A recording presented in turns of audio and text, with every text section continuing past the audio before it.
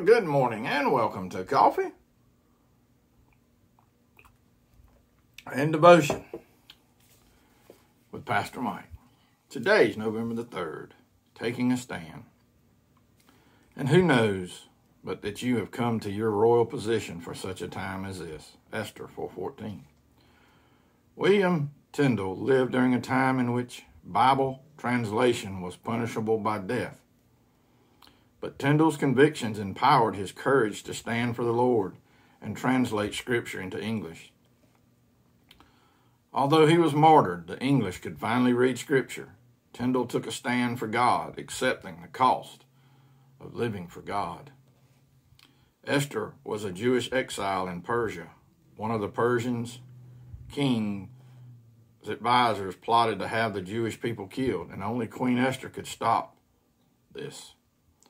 She was in the king's court, but it was against the law to approach the king without his approval. However, Esther's cousin asked her, "And who knows but that you have come to your royal position for such a time as this?" Esther 4:14.